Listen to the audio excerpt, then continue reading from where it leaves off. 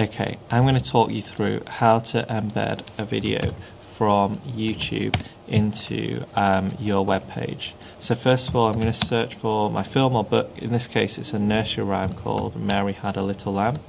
I'm going to click on this, and then I'm going to find a video. I know that this video embeds correctly. Some copyrighted videos from official channels like Sony might not embed properly.